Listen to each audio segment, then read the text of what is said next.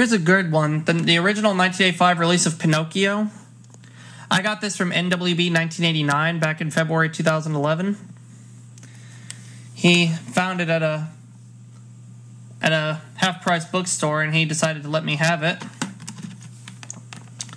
And that is one of his favorite Walt Disney movies. It's his number one favorite. It's his number one favorite, Patrick.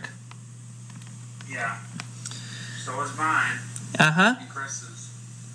It's a masterpiece of fantasy, said by Newsweek, and the New York Times says the best thing Mr. Disney has done, and therefore the best cartoon ever made.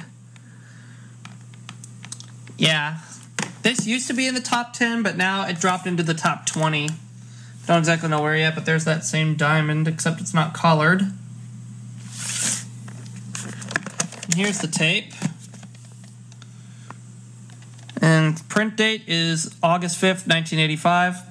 This is the copy that does not have the trailer for The Black Cauldron, just the 1984 FBI warnings and the 1984 Classics logo in the film. And inside here, a business reply card.